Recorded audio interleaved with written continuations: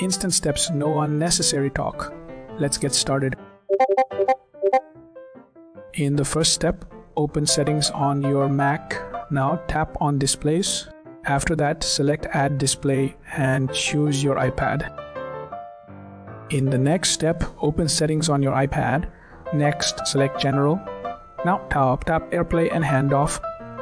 Next, turn on handoff and cursor in keyboard.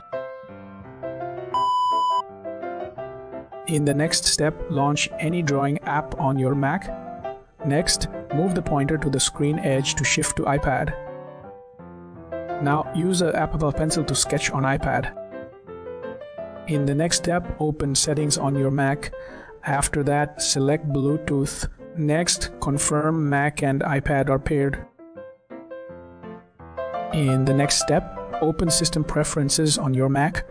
Now select Sidecar. Next, modify Apple Pencil and display options. You are good to go.